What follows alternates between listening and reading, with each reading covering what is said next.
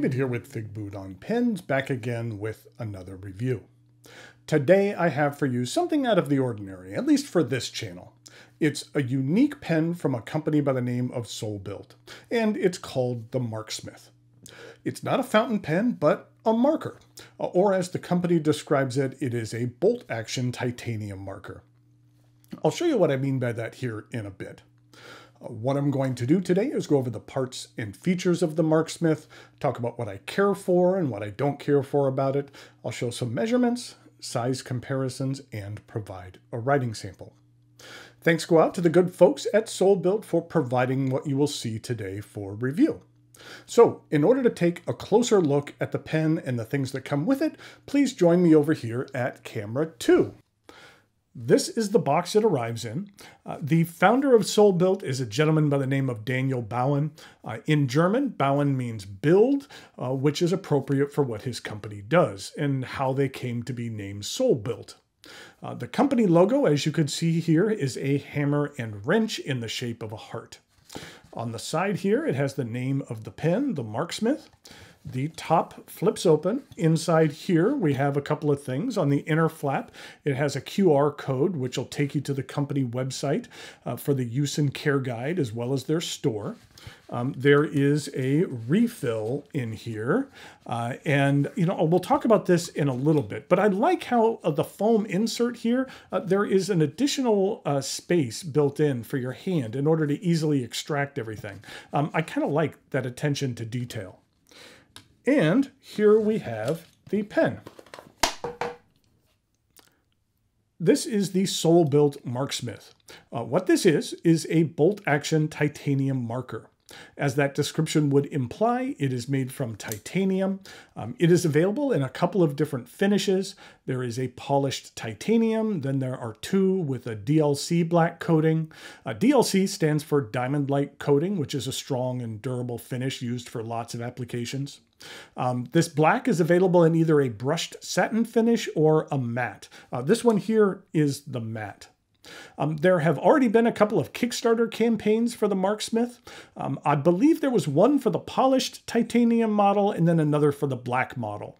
In the fairly near future, the company is planning to have another Kickstarter with the added feature of a rollerball conversion kit, which I'll show you here in a bit.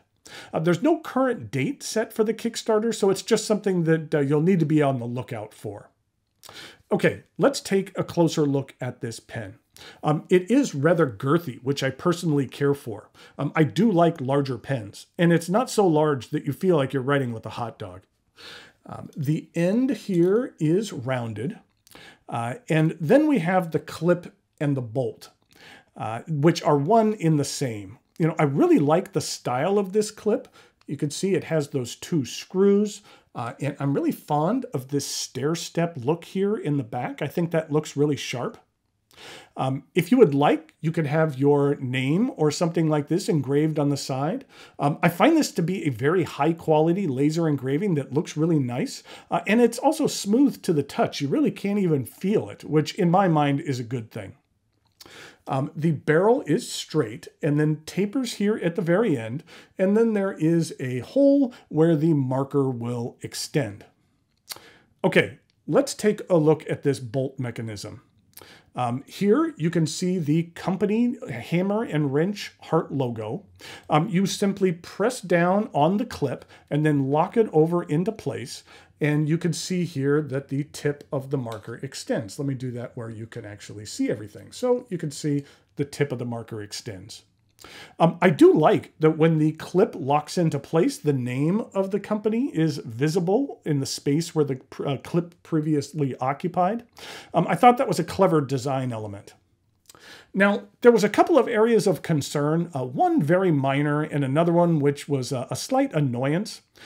I know it's very difficult to see here. Well, you can actually kind of see it, but when the clip is engaged in the writing position, you can get a look into the inside of the interior chamber, and you see what I would describe as kind of a more raw, untreated metal. It's not unsightly, just a little bit raw. It would be a little bit nicer if that was either polished or if it also had the same DLC coating as the exterior. So it would just appear to be like a black void. That is admittedly being very nitpicky. The other issue bugged me a little bit more though, and that is when the tip is extracted, or actually when the tip is put away, there's a little bit of play here with the clip.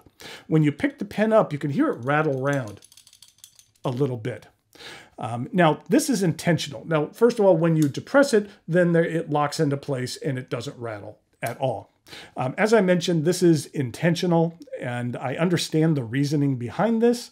I'll show you the cartridge the pen uses here in a minute, but this bolt mechanism needs to have that play in it so it doesn't put pressure on the retractable cartridge, which could potentially cause the protective housing to open up slightly and become exposed to the air and then dry out, which would be a bad thing.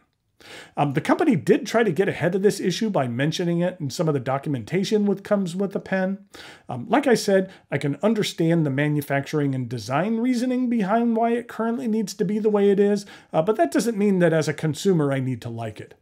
I'm not an engineer, so I don't have a suggestion as to not have this issue be present.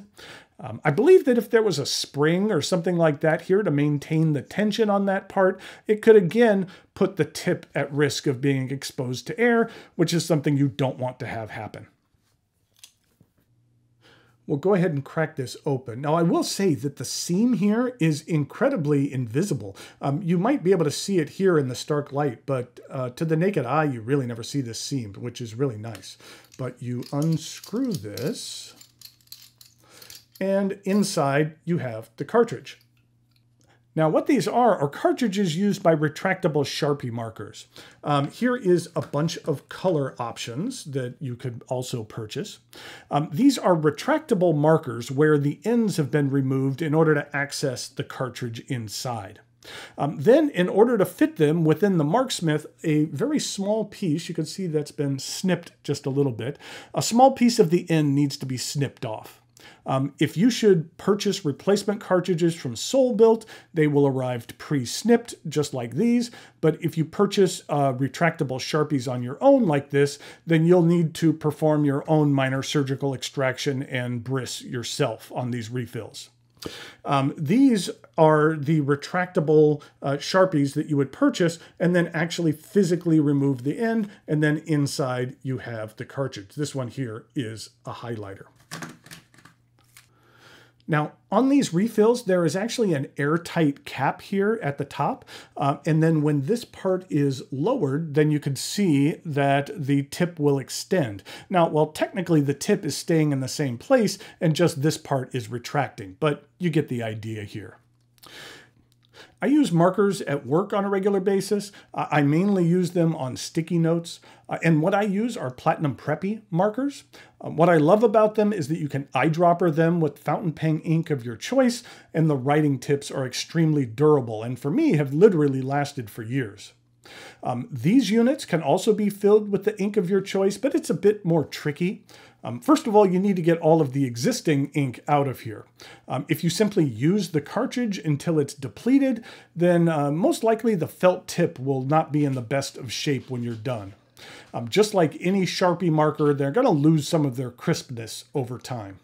But what you can do is you can, if I get that off of here, open the back of this up and you could actually let it dry out, and then you could fill it with the permanent ink of your choice, or as I have done here, with some fountain pen ink, which works nicely, but it is not as permanent or waterproof as the marker ink would be. And I'll show you how this writes here in a moment.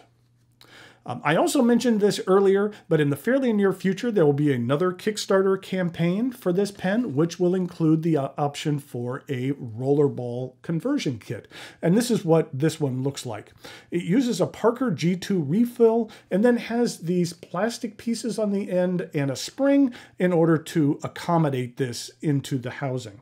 So let's go ahead and load this up. And this one you have to kind of finagle it just a little bit more. And get that in there. And as you can see, this actually has a piece that protrudes a little bit through the end. And then we have ball point there, or actually it's a roller ball. And I will say that with that tension with the spring in here, now all of a sudden this has no play to it, because this is a roller ball that doesn't need to be restricted from any airflow. And so you could use this, and then there's no rattling to it, but then you have a nice rollerball conversion. Okay, let's take a look at some size comparisons. This is a fairly large pen. First of all, this is just the size comparison to a regular Sharpie pen. Then here it is with a Pilot Vanishing Point. And then here it is with a Visconti Homo Sapiens. And then here it is with the pen that I thought looked fairly similar to, which was the Lamy Dialogue 3. And then in regard to some larger pens, here it is with an Edison Collier Grande, and here it is with a Namiki Emperor, and here it is with a Dani Trio Genkai, all of which are very large pens.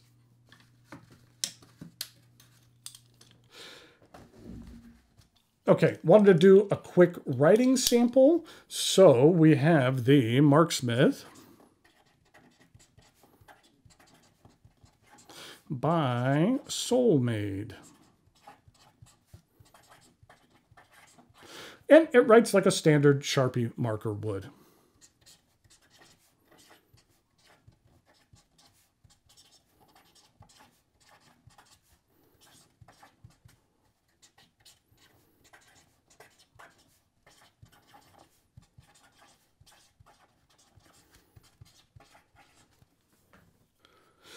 Now, let's go ahead and trade this out for the one that I filled with fountain pen ink, and we'll see how that works.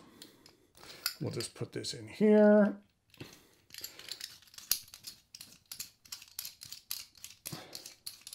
And the ink that I'm using is from Seitz Kreuznach, and it is their Arctic Blue. I just love this bottle. This is one of my favorite bottles, and unfortunately I don't believe they're making ink anymore, but this kind of old medicine bottle is one of my favorites for ink. I just think it looks really cool. And then this is what the Kreuznach, you know what, I'm not going to even attempt to spell Kreuznach without cheating, but this is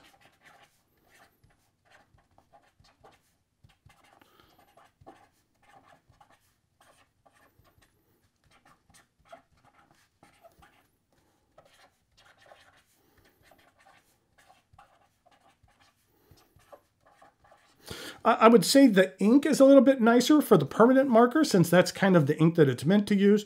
But if you went ahead and filled this up with the ink of your choice, it does write well and it does perform well. And so I have a feeling that I'll probably be using this with my ink of my choice. And when it runs out, I might put some different ink in there. The Soul Built Marksmith is available from the Soul Built website, and the standard version retails for $119. This includes 2 refills, and there are options to purchase additional refills from the site, or you could pick them up on your own. It's an interesting concept. I will say the pen is very well built. It feels really great in the hand.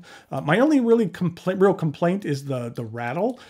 It would be nice if the cartridges didn't need to be altered in order to use them as well, but that's a minor fix.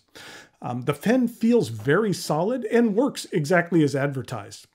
If you use a Sharpie on a regular basis, then this is a neat way to jazz it up a bit and get more of an upgraded writing experience.